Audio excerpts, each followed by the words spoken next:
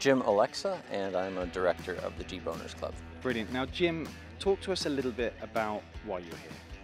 Well, it's a Jeep event. I started off-roading when I was about 16, and I bought my first Jeep about 20 years ago, but I haven't had a Jeep up until about 5 years ago. And I got back into it, and there's usually at least one event a month in the UK that I attend. And the official Jeep event this summer camp, we make a point to go to each year. So why are you driving a Jeep? Oh, well, I've been in the automotive industry. I'm originally from Detroit for about 30 years, and I've driven a lot of the newest automobiles test drives, and nothing has ever put a smile on my face like driving a Jeep. And I get people wave to you when you drive a Jeep.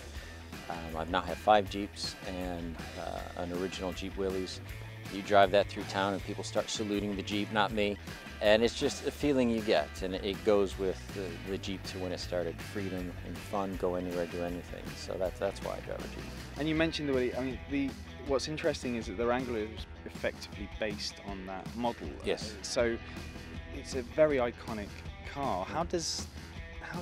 Where does that sit in your heart? How does that make you feel? That's probably one of the most important things to me about the Jeep brand is the heritage and where it started.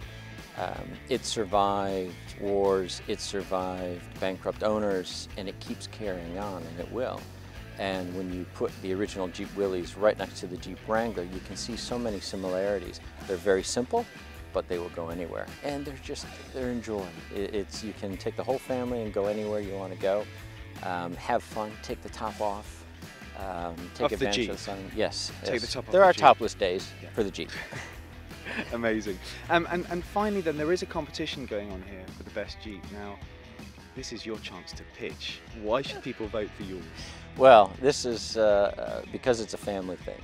And my wife is British, and she drove my Jeep Rubicon. And just one day of driving through town, she says, "Can I sell my Kia and get a Wrangler Rubicon?" I said, heck yes. So she's put a lot into this one as far as the tires, the design, the layout, the name of it. And it's a family thing, and she's put her touches on it, but this thing will go anywhere. It's a Rubicon, it's not stoppable.